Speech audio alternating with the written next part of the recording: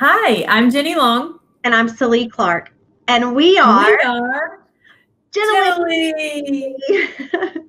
We are so excited to share this quick tip for you on how to set up a recurring meeting in Teams.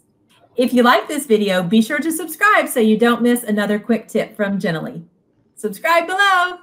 Somewhere up here. I don't know. Subscribe. Do it. All right. So I don't know if you're like us or not, but we actually have a channel in our team called Class Meetings. Not in this one because it's a pretend Gently team, but a lot of our teachers do have that channel, which we love that because that means our students know exactly where to go and meet each day. However, it's kind of difficult to be able to set up these options because we don't want students to be presenters. And we also don't want them muting the teacher or other students. So to make it as clean as possible and also to be able to set up some of those options, we find it is best to go ahead and set up a recurring meeting within that channel. Now, if you notice on my screen, what makes it great is here's the bar that the students will join. And once you click on it and start it, it makes that big join bar. But as I record my videos throughout the day, check it out. They automatically post underneath that meeting bar. It's a great way to stay organized, right, Jenny? Yes, I love that.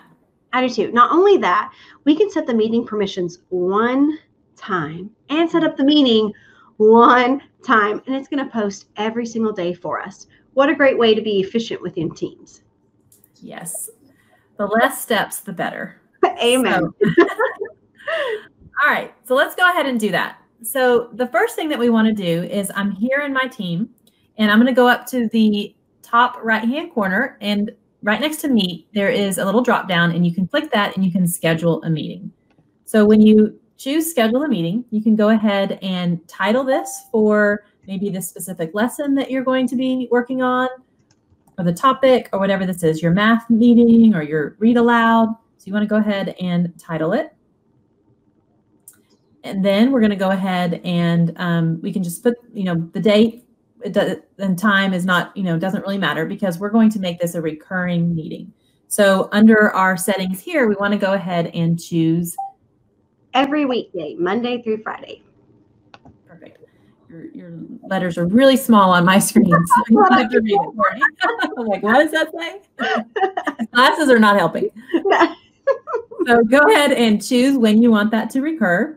And then you can go ahead and click send.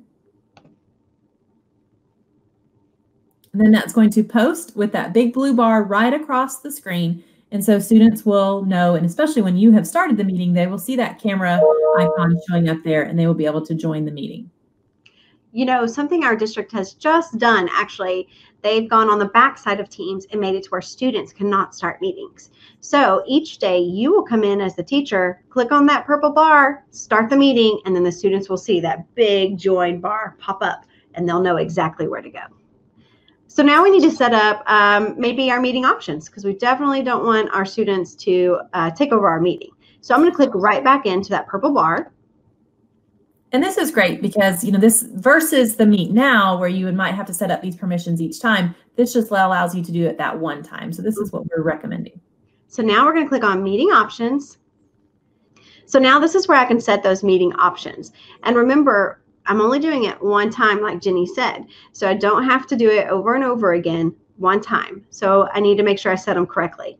The first one is who can bypass the lobby. We can say people in my organization, or if you want to make sure that you admit them and you don't want them coming in earlier, you can also make it where it's only me. And then you can admit each person that comes into your class if you need that control. If not, just say people in my organization, and after you start it, the students can join. And then another one here, who can present? This one is super important. By default, it's on everyone. So that means your students are going to be able to share their screen and also mute other participants.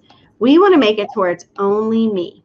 And now the teacher is the only person who can share their screen, and they are the only person who can mute participants. So this is a great way. I know, right? It's a great way to help bring control to that meeting for your students. Then you're going to click save. Now the best part, are you ready? It's done. We don't ever have to do this again for the rest of the year. It is automatically going to, every Monday through Friday, post a purple bar, and the students always choose the one at the bottom to join. it's also great because look, it's completely organizing all my videos and my meetings. So we love this, and we think it's the best way to set up your meetings within your class meetings channel. Try it out. Let us know what you think. Don't forget to go and be a different kind of awesome. Bye. Bye. Subscribe. Subscribe. Don't forget to subscribe up here, down below.